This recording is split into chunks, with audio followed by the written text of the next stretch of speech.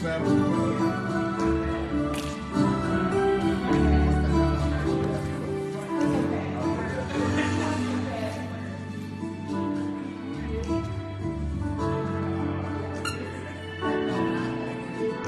morning, good morning. Welcome to Sunday morning service at Perfect Will Ministries. Anybody here glad about it this morning? I mean, is there anybody here glad about it this morning? Hallelujah. Let's give God a hand praise. Let's give God a hand praise. God is so good. God is so good. Welcome, welcome. We are praying for several who are out this morning who some are infirm. We bind up the spirit of infirmity right now, and we loose the spirit of supernatural healing. If that's you or you, I decree and declare that you're healed in Jesus' name. We thank God for each and every one of you who have come via online to worship with us this morning. We pray also for those of our members who are out traveling. We pray right now that God would give them what they are looking for in their travel. If it's time, if it's relaxation, if they're on a mission, if they're on a business trip, that God will give them what they need, but they would lend their ears to God, that he might be able to speak to him. Amen? Amen. With that being said, I don't know about y'all this morning, but I woke up this morning. I came in this morning. I am so excited. I promise y'all, if y'all just sit back and listen to God, if y'all allow him to speak to you and you attune your ears to him, I promise you he speaks very clearly. There are a lot of things that have been going on, starting with last week in Laurel. I thought it was last week in Laurel, but God began to speak to me all the way up until last week when I couldn't figure out why I couldn't preach the sermon I had prepared. God was preparing me for something greater. So let's just pray. I feel just like the song is playing right now. There's a shifting in the atmosphere. You've been praying for something. You've been praying for something, and God says, I'm ready to shift the atmosphere. See, we've been through a lot of turbulence. We've been through a lot of adversity. But God said today, right now, the atmosphere shifts. When praise and worship comes up, you're going to feel it. But as we begin to pray and worship, it's going to be demonstrated. And then when Pastor Tasey comes and brings the word, that's just going to be the cherry on top. Amen? Can I get an amen? Y'all ain't Shock 6 though. Can I get an amen? Right there. Amen. Amen. Let's pray. Father, in the name of Jesus, we invoke your presence on this day. We ask right now, Lord God, that everything, every care, every worry, every concern right now, we cast it out right now in the name of Jesus. Because we can feel your presence. And right now, God, you're shifting the atmosphere. There's a shifting going on right now, Lord God. The thing that you were worried about, the thing that you were concerned about, God is lifting it and he's moving it because of your obedience. In Job 22:28 says, because of the cleanness of your hands, even those who are not innocent shall be made whole. So we thank you right now, God. We bow down right now, God, and Holy Spirit, we invoke your presence. Have your way in this place today. Make this time that we spend with you, prudent. Make it effective. We thank you, we magnify you, and we glorify your holy name, for you are shifting the atmosphere, and we yield to your direction. It is in Jesus' name that we pray. And we all said amen. Amen. If you are new today, our foundational scripture is Romans chapter 12, verse 1 and 2. And it says, therefore I urge you, brothers and sisters, in view of God's mercy, to offer your bodies as a living sacrifice, holy and acceptable or pleasing to God, for this is your reasonable or proper service. And here's the part right here. Do not be conformed to the pattern of this world, but be ye transformed by the renewing of your mind. Then you will be able to test and approve that what God's will is good, is pleasing, and is perfect will. Let's give God a hand praise for it.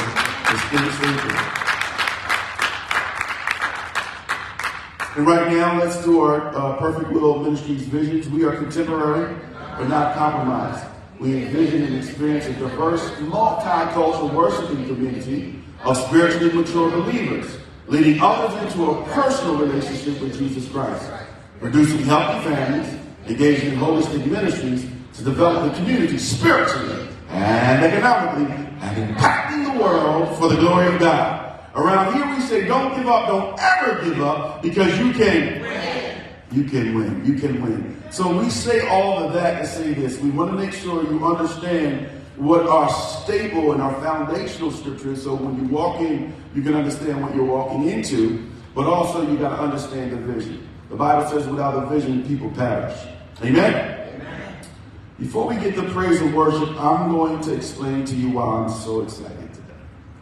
I'm going to show you that God is so good, and I'll start out by saying this because there's somebody in here who needs to hear this. Quit questioning God. Did y'all hear what I said? Yes. Quit questioning God and start trusting Him. Amen. Pastor, what are you talking about? So, I'm not delusional. We've talked about it many a times. I'm not delusional enough to think that we don't question God, because I've told you several times I've questioned God. I've questioned God when things got hard. I've questioned God when I lost things. I've questioned God when I lost family members. I've questioned God when I lost my parents. So I'm not delusional to think that we wouldn't question God. Even people in the Bible have questioned God. Great people in the Bible have questioned God. But here's the problem. The problem is that if you don't know and you don't have context about what's going on, is that many people that question God, even though they're saints, they question God with a rebellious and an untrusting spirit. And so what happens is you got to be careful with this, because if God has done all these things for you and something happens, then all of a sudden you get mad at Him and you start questioning Him. You got to be careful, because He's the one who made you. He don't owe you nothing, right? So God had me going over that, and as I was going over that, He showed me. He said, Apostle, make sure you tell them that y'all don't have eyes to see in the future. I said before that we serve a around the corner God. When we can't see around the corner, He knows full well what's going on. And sometimes some of y'all have said it this week. Some of y'all said it right before y'all came to church. Some of y'all said, "Why God? Why God do you have me in this position? Why God did you send me here? Why God am I going through this? Why God? Why God? Why God?" And God may have not answered you. Can I get a witness? I'm going somewhere, and then I'm going to turn it over to praise and worship. But here's a statement that y'all all know, and we're going to get to meet you in just a few minutes. But this is something that I've always said from the onset of Perfect Will Ministries. Don't mistake God's processing. Somebody going through processing right now, and processing is not fun. Don't mistake God's processing for punishment. So you're thinking that God's punishing you because He's not answering you. You're thinking God's punishing you because you're asking Him to be there and eradicate the situation. No. He's processing you. Isaiah chapter 55, verse 8. Turn with me there real quick. I'm going to insert some word, because we're a Bible-believing, Bible-receiving church, so I want you to make sure that you see the word. When you're there, say amen. Let me do that again. When you're there, say amen. Amen. What chapter is it again? Isaiah, thank you, Sexto. Isaiah chapter 55, verse 8. And listen, God told me to show you this. You've heard it before. For my thoughts are not your thoughts, neither are your ways my ways, declares the Lord. As the heavens are high above the earth, so are my ways higher than your ways, and my thoughts higher than your thoughts. Apostle, why are you so excited today? On last Saturday at Laurel, God began to speak to us, and I told y'all about that whole experience. I'm not going to go through that again. And I said, okay, God, I see that. And I said again, I came in last week and I was ready to preach the sermon. He said, no, stay here. And I'm going like, God, why? So on Friday, I had an opportunity to go down and pay my respects to Brother David Jones, who we've been Bible studying for. If you guys have not been on Bible study, you wouldn't even understand this. But we've been on Bible study for the last 2 years with this man of God. And here's why I'm so excited. So a couple years ago when I met Dave at a football game. I hadn't gone to a Del State football game in years. I went to a football game. I was talking to Coach Collins. Coach Collins introduces me. This guy has cerebral palsy. He walks all the way up the top flight of the stands to come, Parkinson's. He walks all the way up to the top flight of the stairs to come speak with us. And we kind of talk. And Coach Collins said, this is my guy, Apostle Frank. He used to play for me. You need to become a part of our Bible study. And so y'all don't understand. When I met Dave, Dave wasn't altogether lovely about God. And he let me know right there very quickly. So Dave did come onto our Bible study for a period, but then he started to sink in.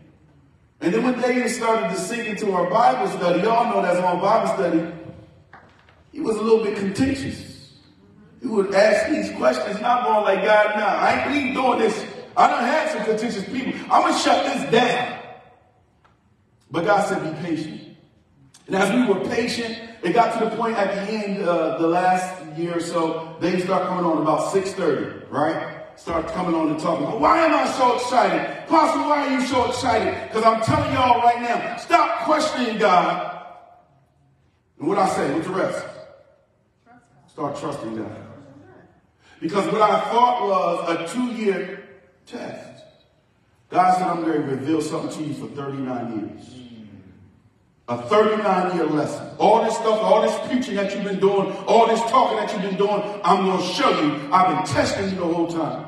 Y'all heard the story that I told y'all years and years ago. I probably told it multiple times. That I had a specific coach when I was at Del State that I didn't get along with.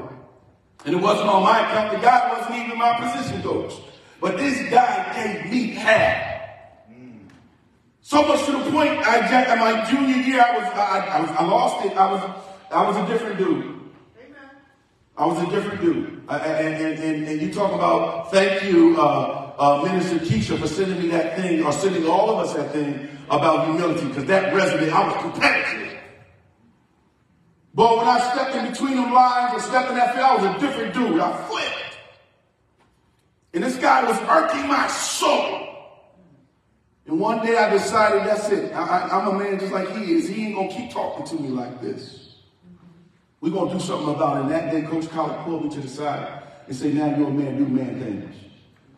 Men don't handle things like that. You get ready to graduate. You get ready to mess everything up.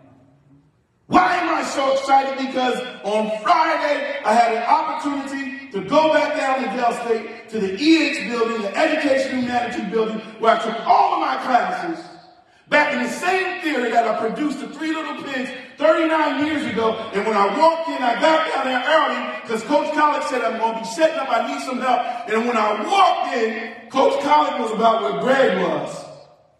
And I was going to go see Coach Collins and his lovely wife. But there was that coach that I hadn't seen in 39 years. And he was standing right in between us. And he was talking to Kramer. And in order to get to college and to the venue, I had to go past him. And God said, now what you going to do? Because when you was a little boy, when you was a young boy, you had all that hurt and you had all that anger. Now I'm going to see you, Pastor Man. If all you've been preaching about forgiveness, I'm going to see what you going to do. And so when I walked in, it was so funny because Kramer, Dwayne Henry, I played ball with him, so he knows how I was back in school. Kramer's talking to this coach. And as I walk in, Kramer just stops and he goes, because Kramer got to identify, is Apostle Frank coming in? Or is that old dude Abala coming in? Because if Abala coming in, he's going to say some crazy stuff. He's going to rip it. And I couldn't understand why 39 years, all this built up anger. I never saw this man once. He's still in Delaware. I never saw him once. And God said, I ain't going to let you see him because I'm processing you. Somebody, I'm helping somebody in here because y'all got bent up anger. Y'all got bent up hurt. Y'all know I told y'all the story about my grandmother. And I think that I'm over it. I tell y'all and I'm glorifying that. But God said, I ain't finished with you yet because I'm going to test you. And as I walk up and I walk toward Coach Collins, I got to go past him. And instead of saying, I say, hey, Coach, how you doing, man? Is everything good? And he looks at me and he says, Frank, I heard so many great things about you. I heard what you're doing in the ministry. Watch this. I heard what you've been doing in the ministry, changing people's lives. And he said, I want to come on the Bible study. And I said, Coach, you can come on the Bible study anytime. Ooh, anytime you want to, Coach. I went by him. I sat down next to Coach Collins because he and his wife, he was the one who stopped me. He and his wife knew the story. Coach Collins just looked at me. You know how Coach Frank Burton. I'm going to tell you something, Frank Burton. You are a true man of God. You are a true man of God. And I say that to say this. As soon as I left there, I called my wife. And only y'all who've been with us can understand this. Y'all, a lot of y'all won't. I called my wife up and I said, I ain't hit him. I did not hit him. She said, what are you talking about? I saw that dude. I didn't hit him. I didn't cuss him out. Sister Karen, you have, I'm going to keep saying, y'all have no idea how important Bible study is. That stuff you talking about when people cut you off, all that bent up anger that I wanted to say, all those years I prepared, if I saw him out in the street, he was going to get a beat down. If I saw him, where was I going to see him, Doc? Was I going to see him in the store? Was I going to see him at a game? Was I going to see him on the street? Because I'm going to let him know. And God said, no, you're not. He said, shut your mouth and be the man of God that I called you to be. And I say all that to say this, because here's the point of the matter.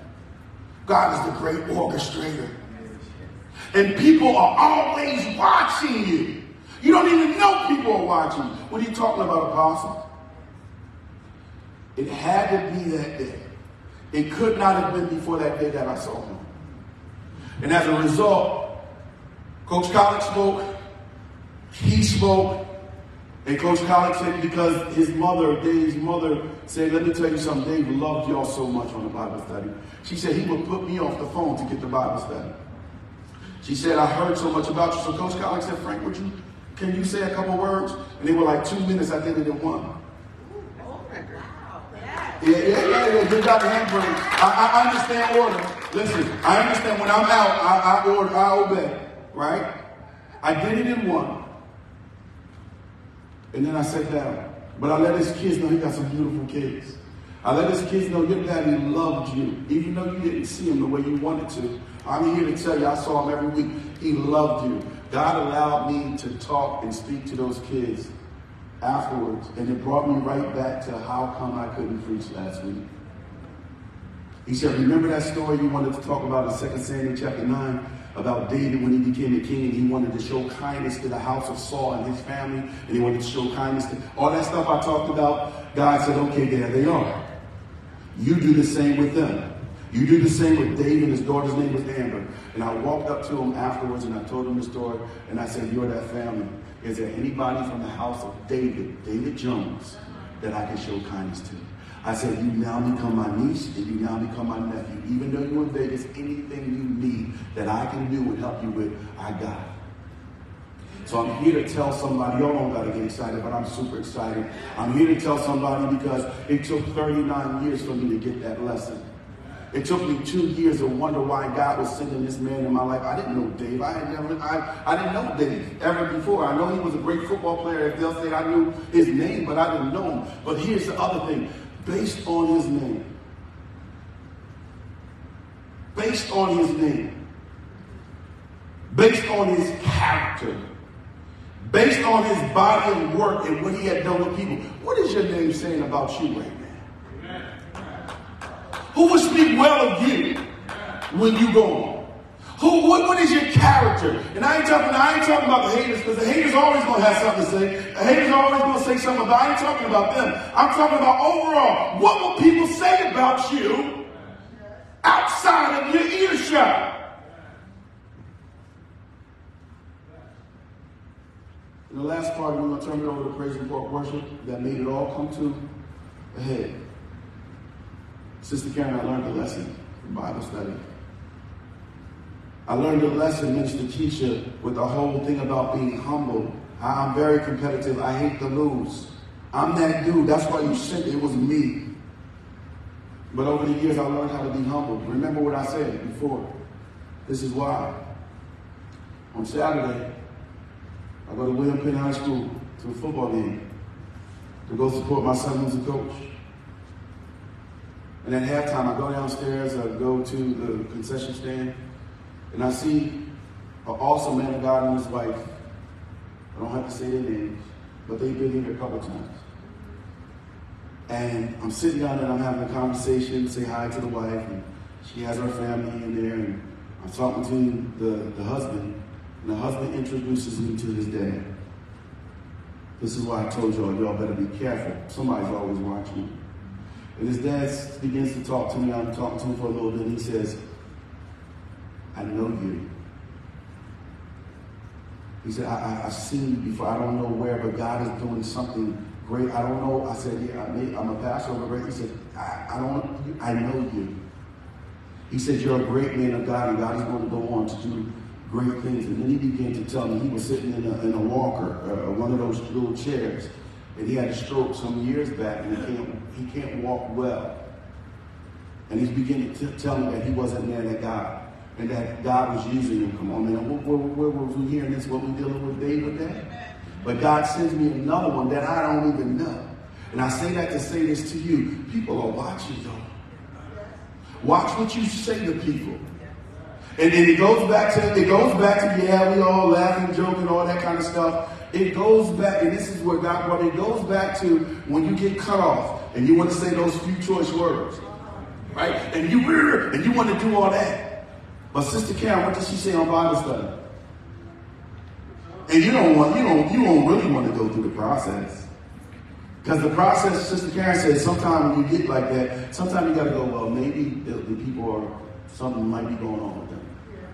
Maybe somebody hurt them, but I promise y'all, just like I tell y'all about shooting, you put your hand on the gun, cat, you grab, you get your grip, you get your finger right, you get your sights lined up, you breathe right. All of those things go on, but y'all don't know. It's just to y'all, it's just bang. But I promise y'all, when I saw that man, all of that stuff you were saying was going through my head. Frank, as you approach him, don't you say nothing out your mouth, because there are people here watching you. And I don't want to put a bad name on God because I act like a fool. Thank you. I'm done. People say God says stop acting like a fool. Stop acting like a fool. In every situation that you can't control, stop acting like a fool. Stop coming out of your mouth. Stop saying things that you can't take back because people are watching whether you see. I never saw that man in that will. I don't know who that man is. But he's been watching me for years, since 2015. So again, today I'm going to ask praise and worship to come up. I just thought that was just apropos. 39 years, God was processing me to get to the point on Friday to say, now I'm going to test you and see how you're going to act. Amen. And I want to see if you're going to pass the test. And because I passed the test, we got a new niece and a new nephew.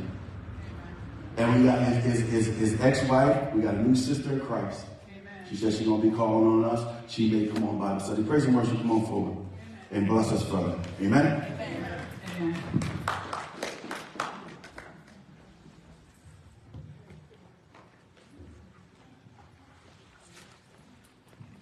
Bless us, y'all. Good morning. Good morning. We invite you to join us in praise and worship. Good to see everybody in the house of God today. We're so glad that our little sweetie pie is back with us today. From her studies, good to see her and have her. And we just want to bless God. I mean, we've been talking about the goodness of God. We're going to keep on with that theme of the goodness of God. We're going to move with that. Amen? Amen. Please join us.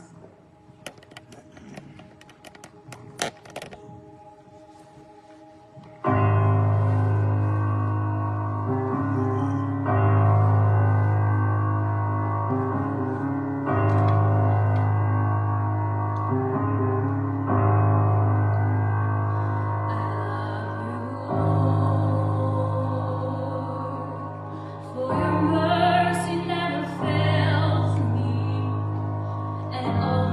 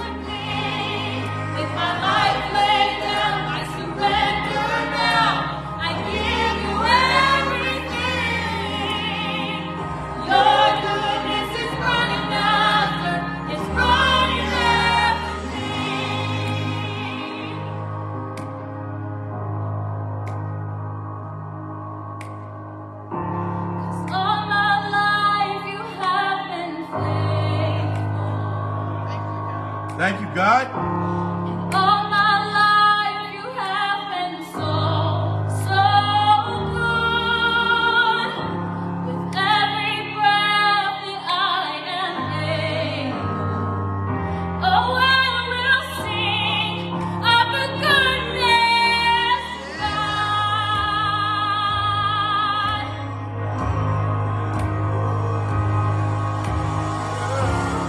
All my life you have been faithful. All my life you have been so, so good. With every breath that I am able, oh, I will sing of the goodness of God. Oh, I will sing of the goodness of God. Oh, I will sing of the goodness of God.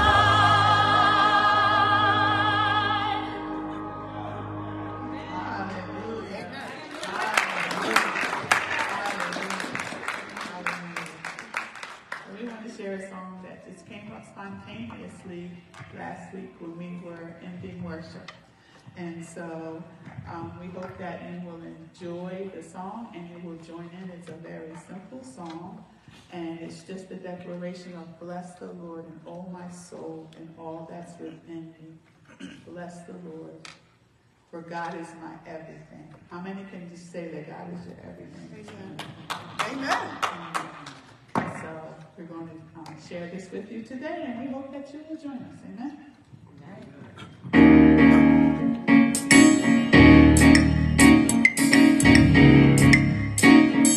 Y'all can clap.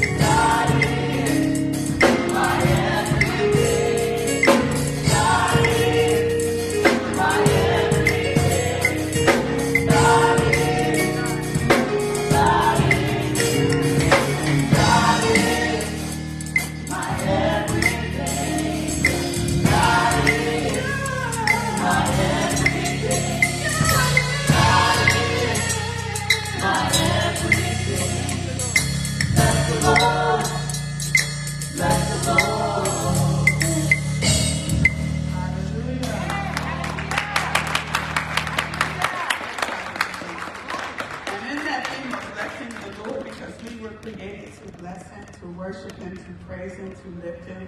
When we get to heaven, that's what our job is. So if you get tired down here, I don't know what you're going to do when you get to heaven. So we might as well just get ourselves pumped and primed and in shape for that. Amen? Amen. Amen. I will bless the Lord at all times. Amen.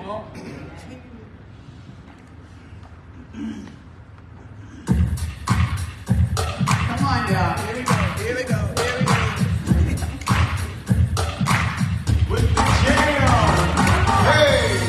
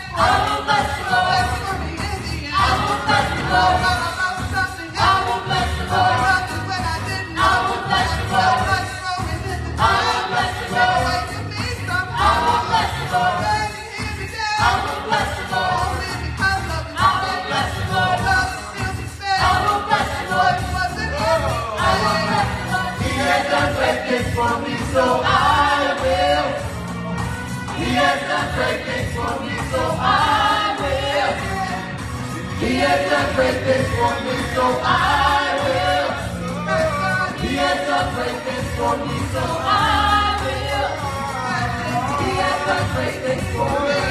He has done great things for me. He has done great things for me. He has done great things for me. He has done great things for me. He has done great things for me. He has done great things for me. He has done great things for me. He has done great things for me. So I will bless the Lord. Bless the Lord. Hallelujah.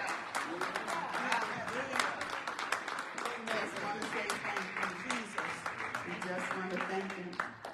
Hallelujah. Amen. Thank you, God. Thank you for this day, Lord. Bless us, Lord. Bless us. Thank you, God. Amen. Worship, worship. Come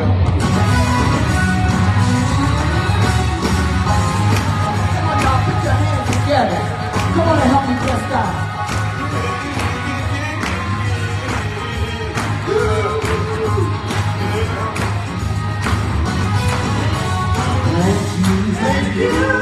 Thank you, Jesus, for all you've done for me. Thank you, Jesus. You've been real You've been good. so good to me. Oh, thank you. Thank you, Jesus. You've been real You've been good. so good I to me. come to this thank Thank you, Jesus. You've been real You've been good. so good to me. That's why I think and wonder how you brought me over. I just want to say thank you. Thank you, Jesus, For all you for all you've done for me. Thank you, Jesus. You've been real You've been so good to me. Thank you, Jesus, You've been for real all you've done for me. Thank you. Thank you, Jesus. so You've been so good to me. How you brought me over. I just want to say thank you. When I was sick, you healed me. When I was sinking, you rescued me. When I didn't know what to do, you carried me through and through. That's why I give you praise. You keep on making a way. I just want to say thank you. When I was sick, you healed me.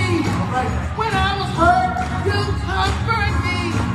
When I didn't know what to do, you through and through. That's why I give you praise. You keep on making a way. I just want to say thank you. Thank you, Jesus. Thank you, Jesus. Thank you, Jesus. Heal my Thank you, Jesus. save my Thank you, Jesus. Oh, Thank you, Jesus. Thank you, Jesus. Thank you, Jesus. heal my Thank you, Jesus. save my Thank you, Jesus. Oh, Thank you, Jesus. why I Give you praise. You keep on making a way. I just want to say thank you. Thank you, Lord.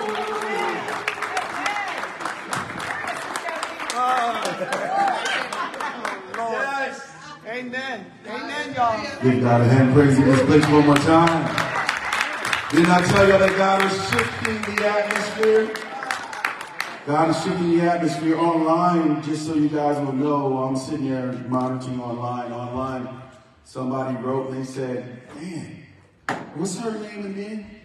And I said, Rihanna. They said, man, she's singing with a more resounding voice today. Well, the thing is this, online and everybody else.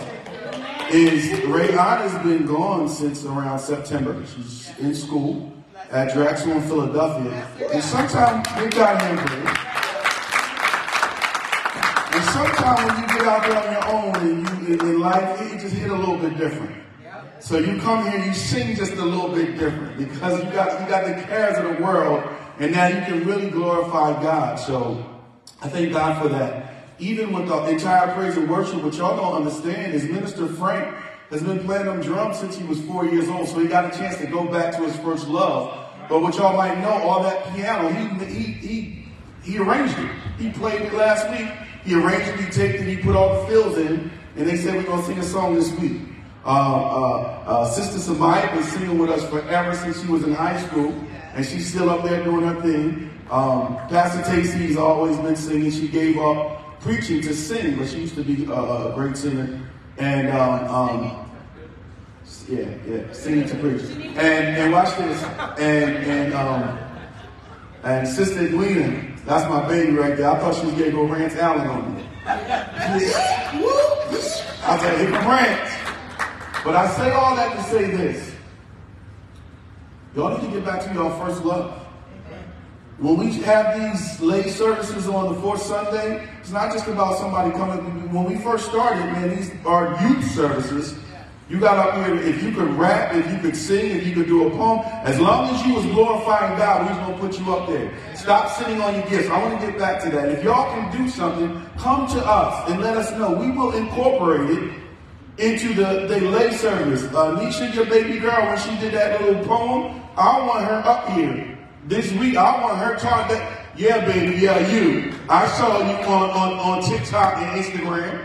I want you to do that same thing. She has gifts and she has talents. The way she got up there and articulated this, something about spilling blue paint all over the floor. And it was incredible. So we want you guys to get back to that. Right now, as we transition, we want to welcome our first-time visitors. If you are a first-time visitor, would you please stand? Don't be shy, because if you don't stand, I'm going to call you out anyway. So please stand. I'll give you an opportunity to stand if you're a first-time visitor. Thank you. Thank you. Can you tell us what your name is and who told you about us and how'd you get it? Oh, Misha. Okay. And how'd you find out about us? She said, where you go? That dude right there with that pulpit out in the range. Amen. Let's give Omisha a hand praise. Well, Omisha, we say that it's the first time that you come. You're a visitor, which you are. But man, if you come at any other time, you family. All right, so we welcome you. Sit back, relax, and enjoy our brand of worship. Amen. Now it is offering time in the house. Come on, y'all getting quiet. Y'all want to, I said offering time, y'all got quiet. Y'all, thank you. Doing rinse out and all that kind of stuff. Come on, y'all. It's offering time in the house. It's time to, I ain't like Minister Mel, I'm just going to come at you hard. Listen, give God your best. Give God your best. Don't hold back on God. I told you all the story of me growing up in the church in the whole nine, and I thought that this whole thing was a gimmick, but I'm telling you, you can't beat God in giving. And you're not giving God your tithe or offering to get anything in return. But when you are obedient and you give God your first fruit and you give God your best, He gives you back in ways that you can't even explain. I just talked about some of them today. So again, we're not one of those churches who will hold 3 or 4 offerings, and I'm not going to spend a lot of time trying to pressure you to give. You either going to give or give. I see you says. You either going to give or give. And so again, if you are ready to pay your tithes and offering, there are envelopes in the back. If you're online, you can pay at Perfect Will Ministries, P.O. Box 823. Bear, Delaware 19701. Anybody need an envelope? Raise your hand. I don't want to miss anybody. Just raise your hand. There you go. We got a couple hands going up. Or you can go online at our site, perfectwillministries.org. As soon as you click on our website, and bear with us, we're trying to update our website as well. But on this website, there's a little yellow button on all pages that says donate. So let's give God a hand praise for that. Amen. A couple announcements on December the 7th is a Thursday. December the 11th is the following Thursday. at 6:30 at the care, what was it called? The care center? Dream Center. At the Dream Center. We're going to, again, help those who are less fortunate. We go there. It's a distribution center where you go and you can box up non-perishable goods. If anybody is, and please don't wait till the last minute. I'm doing this a couple weeks early. If you want to go, please email me and let me know that you want to be there. It's 2 Thursdays. One is the 7th, one is the 11th. We'll probably put a sign-up sheet too. And please honor your word. If y'all gonna do it, then 7-14, I'm sorry, what did I say? 7-14. 7-14. Okay. 7-14, please honor your word. And last year, we had a ball. Just blessing everybody. And again, God, see, I just told them I wasn't competitive like that. But last year, we went there and we set a record of getting the most boxes done in the shortest amount of time. So I want to keep that record. Because I'm even competitive in boxing, baby. PWM walked out with the ring, baby. So anyway, if y'all want to do that, please let me know. Please let somebody here know. And just email me. Just say, y'all got my email. Just email me, say, I want to be a part of it. And we have a good time. It's from 6:30. What time we're normally out? By hour and a half. And it's a good time to go in there and we pray. They got a little center over there. We pray, and then we get at it. We get the box. Amen. Who's ready for the word? Hallelujah. Right now. Children's service, and hold on, we got some birthdays. Before we do children's service, we're going to bring up our birthday lady.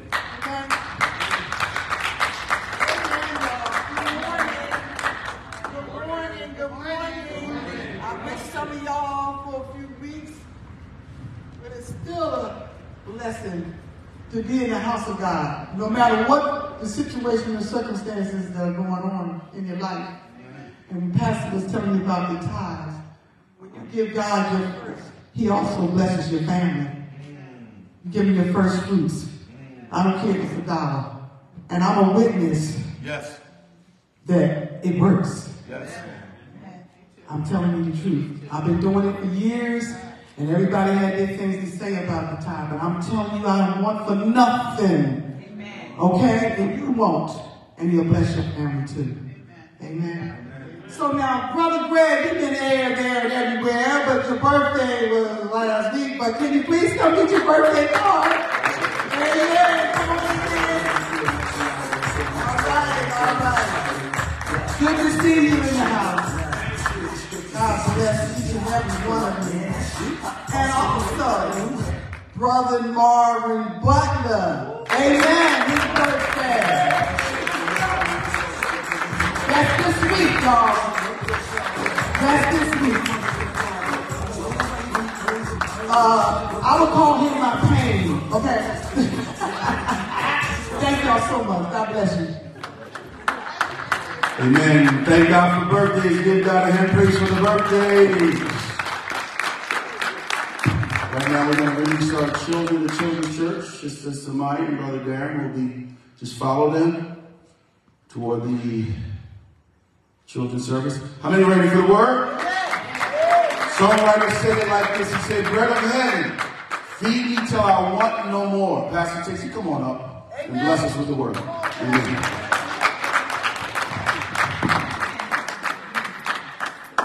It was a dead spot. Good morning. Good morning. How's everybody this morning? Amen. Blessed and highly favored, I pray. Amen. All right, we're going to get into the word. I'm continuing our series on the missional church and speaking about the foundation of the Christian church. Because a lot of times what happens is people get off into their own ideas and their own thoughts and their own agendas, and what we call church or the assignment of church becomes what somebody else wants. And we don't want to do what man wants. We want to do what God wants. God instituted the church, and we are the church, and God gave specific instruction. He gave us specific assignments. He demonstrated his approval in various ways, and we just want to stay in alignment with the word of God. Amen? Amen. All right. So let's pray, and then we'll get to the word. Gracious God, we thank you for this day. We give you honor, glory, and praise, and we lift up holy hands in this place. And we ask you, God, to allow this word to penetrate hearts, minds, and spirits, that we will receive what thus saith the Lord concerning who we are and whose we are. God, you are the creator of the heavens and the earth, and you're creator of the entire universe. Everything that we know and everything that we have yet to discover and may never discover, God, you have created it all. Yeah. But God, you created us in your image. We bear your image, and you've given us your love, your grace, and your only Son, so that we will not be estranged from you and that we will not be unable to be in relationship with you. Thank so you, God. Thank you for thank you, God. Ultimate sacrifice that we have the gift and the privilege of salvation, but also the hope, the blessed hope of eternal life. So, Lord, as we go forth today in the word, speak, Lord. I increase that your spirit will increase, and allow each one to receive their portion. In Jesus' name we pray. Amen. Amen. Amen. Amen. So, when I was before you last, we talked about Ananias and Sapphira, and they were two who were part of the early church. And basically they lied and they tried to deceive the Holy Spirit by saying that they sold a piece of land for a specific amount, and they didn't tell the full truth. And so they were killed. And it wasn't by man, but they deceived the Holy Spirit. And so there's a consequence when the church was in its early stages and the word was going forward and the church was growing. They decided for some reason to present as one thing and show up as something else. And so there was a consequence to that. If this thing we called the church and these people who were following the way, if that move of God was to continue, God has to deal with sin. How many understand God's got to deal with sin? Yes. He's a holy God. Yeah. He's got to deal with sin. And sometimes people want our God to be so loving that he will just allow anything because of his love. Nope. Well, we all know, even in the natural, that doesn't work. You can love your children into being a totally unproductive, unhealthy, ungrateful, evil, entitled, spoiled child. Right? That's right. Yes. So when we love, we understand that in that love has to be some discipline. In that love has to be some correction. That's right. It can't be just a one green flag, a green light, just go. Because we've all seen people who have had their own way. Now, haven't we? Yes. And some of us can't really, if you want to be honest, can't even tolerate being in our presence sometimes because it's like dealing with a child. Yeah. But we thank God for his no's. When he says no, we thank God for his not right now. We thank God for his correction. We thank God for his chastisement. Because the word tells us you'll know your love because God will chastise his children. That's right. And so we can't judge the severity or the necessity of how God dealt with Ananias and Sapphira because we're not God. Correct. And sometimes the unchastised or uncorrected behaviors that are allowed to go could later cause greater damage. Come on. Come on. That's true. Because everything starts with a seed. Yeah. And it grows. And if you feed that seed and you put it in the conditions that are conducive for growth, it will grow and bear a harvest. Come on. And so we can't just let things just grow up and spring up in our midst and not check to see what it is. Amen. Amen. So we will not try to put ourselves in the place of God and try to judge God for how he judged them, because he made his word very clear. The instruction was clear, and they decided to do something else for whatever their motive was. But we now, on the other side of this, reading the word in the fullness of what unfolded, now know that it's just best to just be honest and truthful in our dealings. Yes? Yes. Yes. So I want to go forward today, and I want to continue in Acts chapter 5. The missional church. This plan is of God. This plan is of God. If we will go to Acts chapter 5. Acts chapter 5. And I want you to go down to verse 12. When you're there, say amen. I'm reading from the English Standard Translation. Acts 5:12 says, "Now many signs and wonders were regularly done among the people by the hands of the apostles. And they were all together in Solomon's portico." That's another temple, the second temple. "None of the rest dared join them, but the people held them in high esteem. And more than ever, believers were added to the Lord, multitudes of both men and women, so that they even carried out the sick into the streets and laid them on cots and mats, that as Peter came by, at least his shadow might fall on some of them. The people also gathered from the towns around Jerusalem, bringing the sick and those afflicted with unclean spirits, and they were all healed." Somebody say, all healed. All healed. And so here's the thing that I wanted to share, even just looking at that particular frame of scripture. First of all, there was unity among the believers. There was unity. So they're on one accord, right? The second thing is there's integrity in that body, among the believers, because they were held in high esteem. To hold someone in high esteem is not to allow them to become some type of idol. It is just that you respect the God in them. Come on. Right? Come on. And so when they gather together here, we see that there is some corresponding results of the people coming together in a way that's pleasing to God. Right? There was increase in the body of believers. More and more people were added to this early church.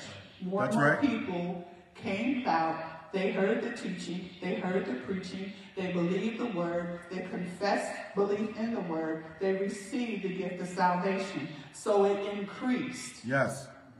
And then here, when we go back and we look at it, we see that verse 12 tells us, this is an awesome thing to me.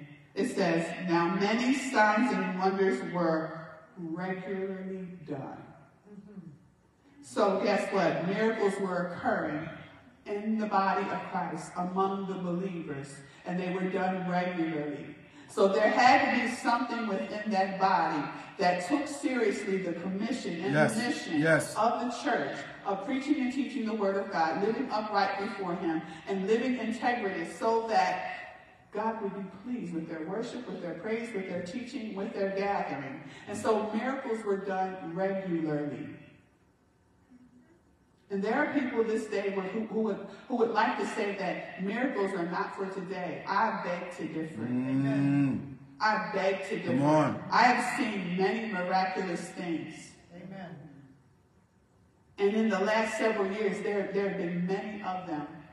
And I believe God will do many more miraculous things. That's right. When we honor God, when we bless God, when we live upright before God, when we do what God has called us to do, when we come together as the body of Christ, when we are unified, and when we are together in one place under one God, and God is pleased with what we are doing, God shows himself. Come on.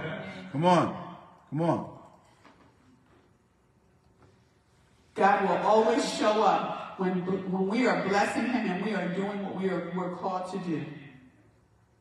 And so I looked at that and I was like, wow, God. So we should not get to the place where every once in a while we hear about something that could be described as a miracle. We should be looking for the miraculous to occur each and every day. Yeah.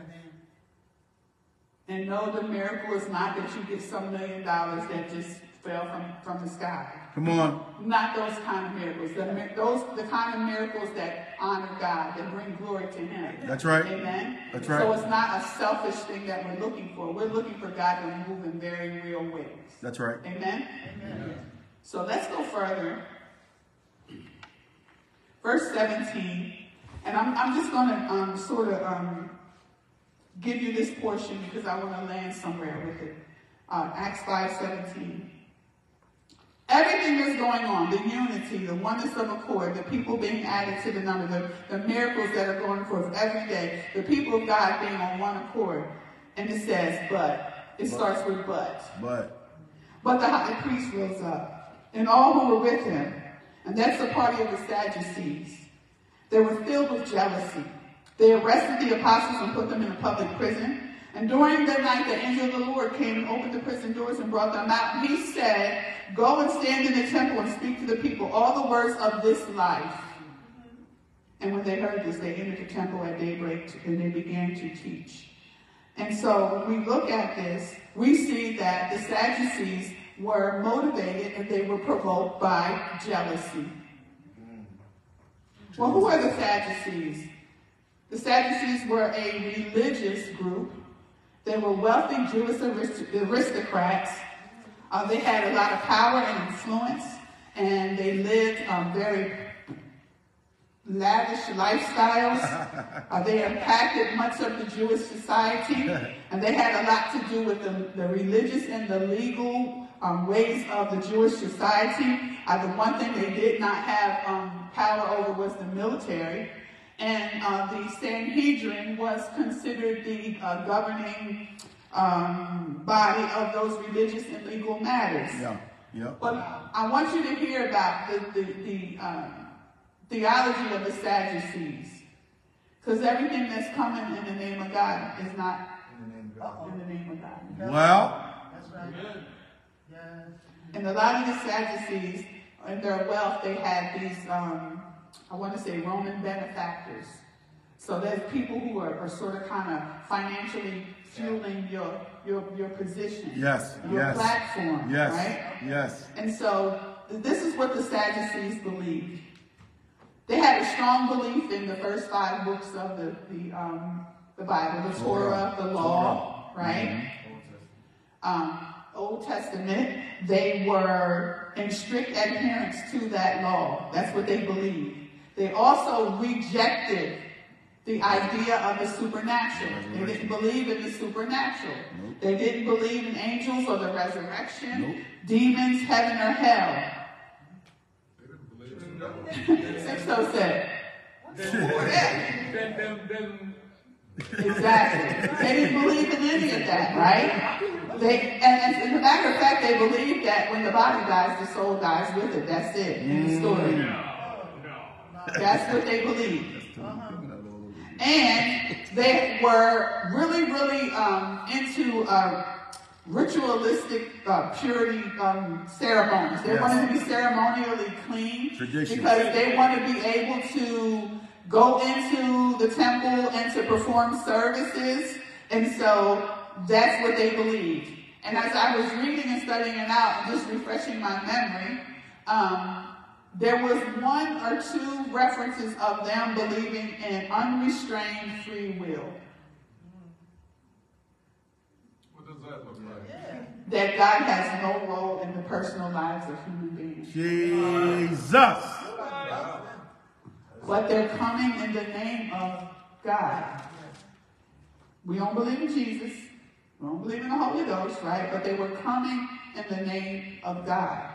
We're talking about the Sadducees, for those of you who are following online, because we believe all in Jesus and the Holy Ghost and God. But this is the theology of the Sadducees.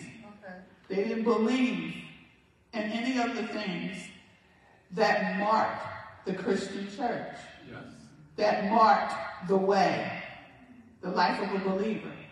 And so they, from their positions of power and wealth and influence, were watching what the apostles were doing, who had been instructed by Jesus in the church. They set off watching, and they, motivated by jealousy, they decided we need to lock them up. Why? Because they're messing with our position of influence and power. All of these people are being drawn to them, and all of these things that they're doing is taking all of the shine from us. So they put the apostles in jail. But somewhere in the middle of the night, come on, the angel of the Lord came and told them, go and preach the word. That's right. And so that's what they did. They moved in obedience. They went out to preach the word. And when they went back, the guards went back the next day to go look for them. The jailhouse was empty. And so the word says in verse 24, the captain of the temple and the chief priests heard these words, and they were greatly perplexed about him. Well, you would be greatly perplexed about me, about us, if you don't know our God, our Jesus, our Holy Spirit. Right. You don't acknowledge them, right. You don't believe that they exist, and you don't even have that as a part of your life. And so, the jailhouse is empty. They went and found that the men were out teaching. The apostles were out teaching. And they standing in the temple just teaching the word of God. And look at verse 26. Then the captain with the officers went and brought them, but not by force. That's right. For they were afraid of being stoned by the people. Watch how people move. Come on, break it down. Because if your motive and your intention was right, and it was pure, and it was needed and necessary, and really based on something truthful, you wouldn't have to pretend in a way. You would just go and take them into custody.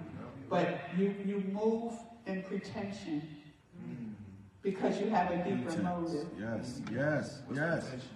That means you come one way, acting one thing, when you really want something else. Right.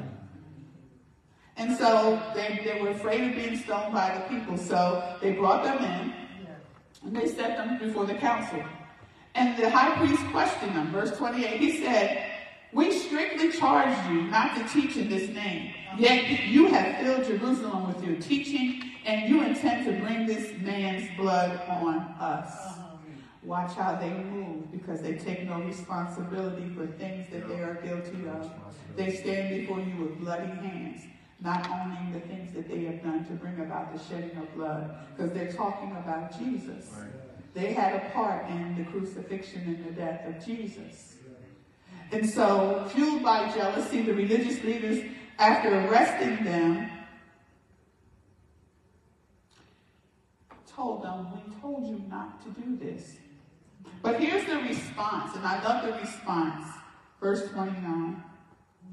Peter answered, we must obey God rather than men. That's right. Say that again.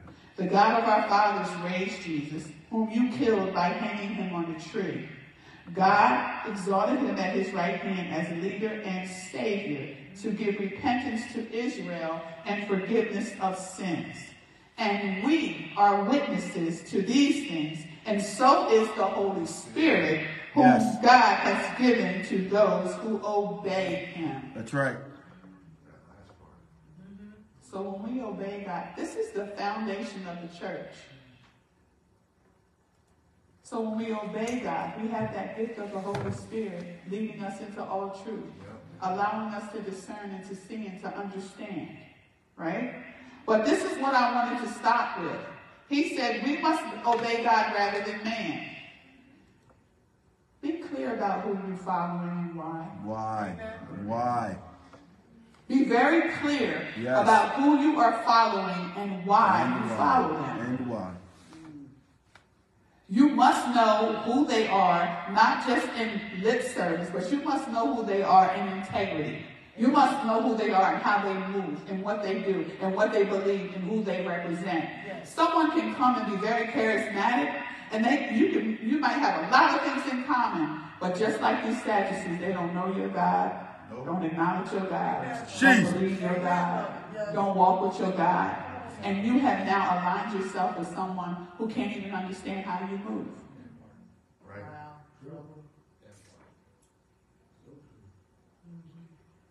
So the apostles were committed to obeying God. They were not focused on appeasing religious leaders or anyone else who opposed them.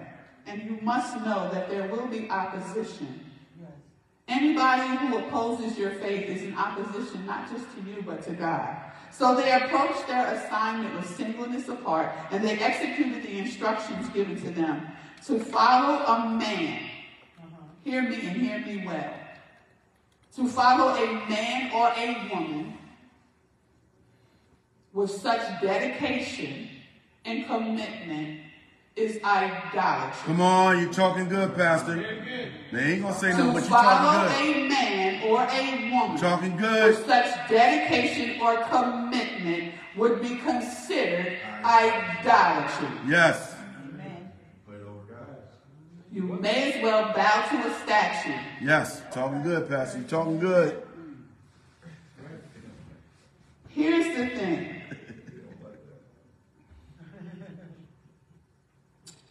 They were committed to the call. They were witnesses to the crucifixion of Jesus. They were witnesses to the power of the Holy Spirit being released into the world. And they were recipients of the indwelling Spirit of God. They taught and they preached the word in obedience to God. And some things happened because of that. Two things happened. Because of the position that they took and because of their execution of what God had called for them in the church, they became the object of hatred and persecution. So people of God, stop looking for this little cushy place where nothing goes wrong and nothing happens and you're not facing opposition and you're not dealing with things that are just downright uncomfortable and things that you don't want to deal with. Because that's not the walk that we're on. And the second thing that occurred was, and most importantly, was when they did what they were called to do and they did it with singleness apart and devotion, God was glorified. The church grew. Because people begin to hear the word, receive the word, confess their sin, and receive the gift of salvation. So what I'm saying to you is this walk of Christianity is not one that is easy, but when we do it the way God has ordained that we do it, you will see that God is glorified and lifted up, and more people will come along and take the walk, be on this journey with us. Amen. So, and I got to go back again. As believers, we are not to idolize anyone. No thing. We are not to idolize anybody that's called to lead or called to serve. Come on. Correct. We do not idolize people leading or called to serve the body of Christ. But what we are called to do is respect the call on their lives. Amen. And follow the word of God. Amen. That's what we're called to do. I want to make that very clear. Some people get lost in personalities and charisma. Some people get enthralled with the giftings of those who lead and those who serve. Because you were a prophet, now all of a sudden, everybody wants to lean in, or you're an intercessor and they know that you've been praying for them and some of the prayers that have been prayed have been answered, or because they're a psalmist and they just bless God and they're anointed to do it, or they're an awesome evangelist. I don't care what the gift is. You don't idolize the gift. You idolize the giver of the gift. You don't idolize the person who carries the gift. You honor God. Amen. True. So, What's next? Come on, keep it coming. I just want y'all to sit with that for a minute. Nah, Because people get confused and people get mixed up. I'm sure it is. Yes, they do. And we should not. And we should not. That's why we end it out. I'm telling y'all right now, I know I'm not altogether loving. Don't put me on no kind of pedestal because I'm going to fall. I'm going to jump off first before I fall. Because I know it's only a matter of time before I fall because I'm a human being. I'm not God. I'm following the same God that you're following. I'm going to make mistakes. I'm going to come up short. I'm going to have an attitude on a given day. And if you push me hard enough, you might see something come out of me that I thought I had conquered and overcome. You're obedient. You do good. So I don't want nobody, I get really, really, like people who be like, oh, Pastor, you just, no. The me that I know, the me that me and God know, that girl needs some work. Come on. Yes. Amen. Amen. So we keep things, first things first, keep things in proper perspective. I will not bow to anybody but God. Amen. Jesus and the Holy Ghost. Amen. Amen. So let's move forward. Verse 33. I'm almost done. When they heard this, they were enraged and they wanted to kill the apostles. But the Pharisee and the council named Gamaliel, a teacher of the law, held in honor by all the people, stood up and gave orders to put the men outside for a little while. Send them away, he said. And he said to them, men of Israel, take care what you're about to do with these men. For before these days, Theudas rose up, claiming to be somebody. And a number of men, about 400, joined him. He was killed, and all who followed him were dispersed and came to nothing. After him, Judas the Galilean rose up in the days of the census and drew away some of the people with him. He too perished, and all who followed him were scattered. Here's wise counsel. He said, so in the present case, I tell you, keep away from these men and let them alone. For if this plan or this undertaking is of man, meaning humanity, it will fail. But if it is of God, you will not be able to overthrow them. You might even be found opposing God.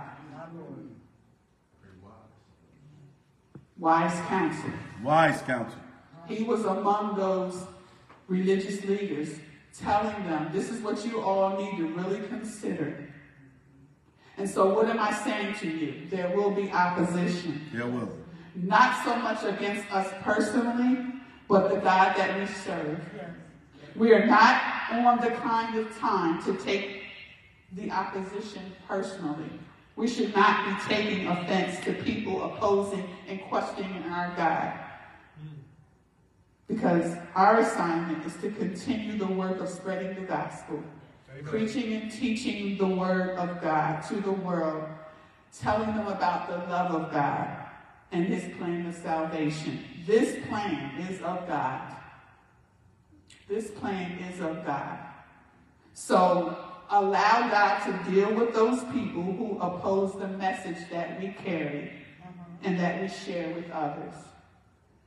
This journey has nothing to do with our comfort. It has nothing to do with us living a life free of problems.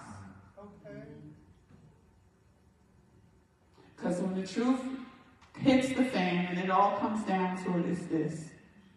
We all will experience opposition, and it comes in many forms. Persecution. Come on. Rejection. Ridicule. Abandonment. False accusation. Come on. Betrayal. Imprisonment. And abuse of every kind. Now, that's just the short list. And if I took a survey right now and asked you, raise your hand if you have experienced at least one of those things. There's nobody in here that's exempt. So guess what? This walk is not a walk of ease and a walk of comfort. And so here's the thing. We got to understand that God is our vindicator. He will go before us and he will destroy our enemies. God will stand up before us and he will remove our opposers. You already went, the word is already very clear about what happened to those who rose up. They started a movement, but it was their thing, not God's thing. And so what happened as a result? The leader was killed and the people who followed them were scattered. And the plan did not unfold. And so Gamaliel gave sound sage counsel. Leave them alone. Yes. Because if this is a man thing, it's going to fail. Yes.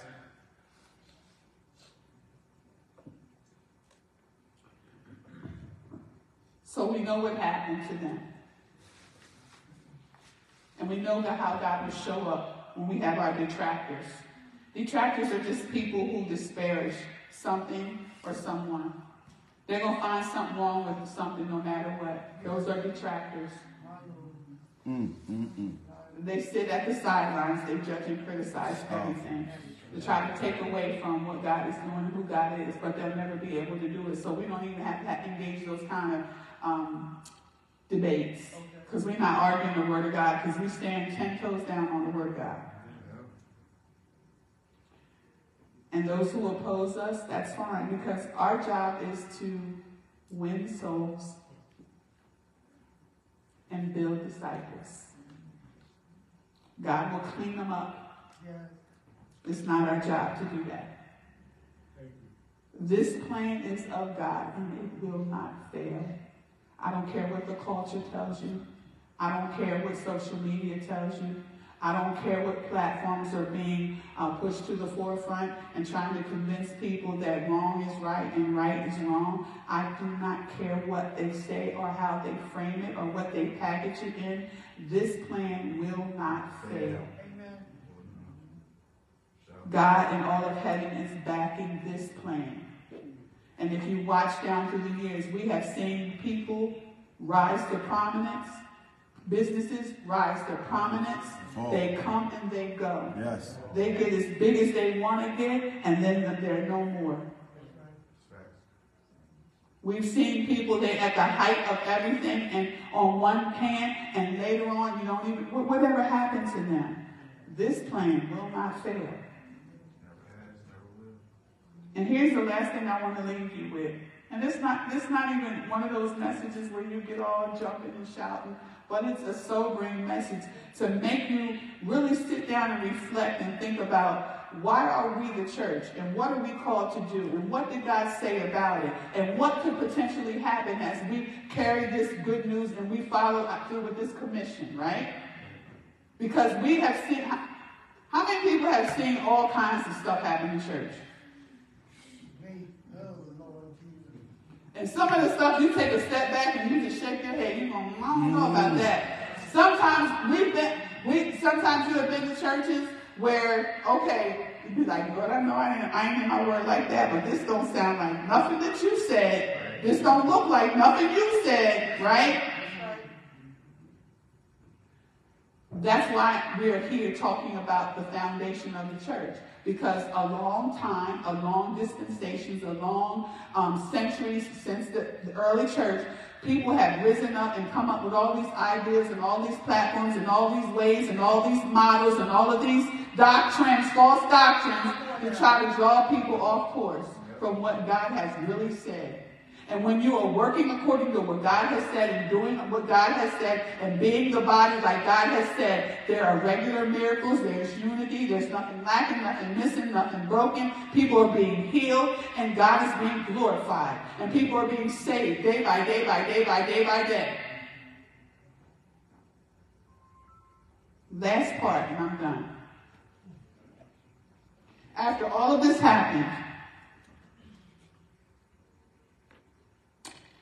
they left the presence of the council. And how did they leave the presence of the council? Of the people who were telling them, we charged you not to preach and teach in this name. The word says they were rejoicing that they were counted worthy to suffer dishonor for the name. and every day in the temple and from house to house, they did not cease teaching and preaching that the Christ is Jesus. So why do we leave it here? Why do we end here? Because persecution should not stop us from preaching and teaching this word. Rejection should not stop us. Abandonment should not stop us. Discomfort should not stop us. We should be glad to be called his, and we should be glad to know that just like Jesus, we're going to suffer some stuff. But laid up for us is a crown of glory in heaven when the work down here is done. Amen? Amen? Amen. So I just want to share that with you today. This plan will not fail. It will not fail. And so when we're doing what we're called to do, watch God show up. Watch God be present. Watch the miracles. Watch the signs. Watch the wonders. Listen for the Holy Spirit. Amen? Amen. Let's pray. Gracious God, we are so grateful that you have the written record of what you designed for the church to be, to do, and how we are to move, and how we are to interact one with another, and how we are to be in the world, and sharing this good news, this gospel, preaching and teaching. We thank you, God, that we know that we have overcome because Jesus has overcome, and it's only possible through him. So, Lord, allow us to continue to move forward as church, to do what you've called us to do, to the glory of God, to the winning of souls, and to the saving of lives, and to the building of disciples for the glory of God. Strengthen our resolve. Strengthen our commitment to use our gifts, our callings, our talents, our resources to further the work of the kingdom. Allow us to be sensitive to the Holy Spirit so that none will be lost, that God has identified as his. Use us as tools and vessels for your glory. And God, in times when we suffer persecution and hardship and heartache, we ask, God, that you would remind us that you are with us, that you never leave us, that you never forsake us, and that you always have our good at hand. We thank you for Jesus and the Holy Spirit and all of these things. We thank you. In the name of our Lord and Savior, amen.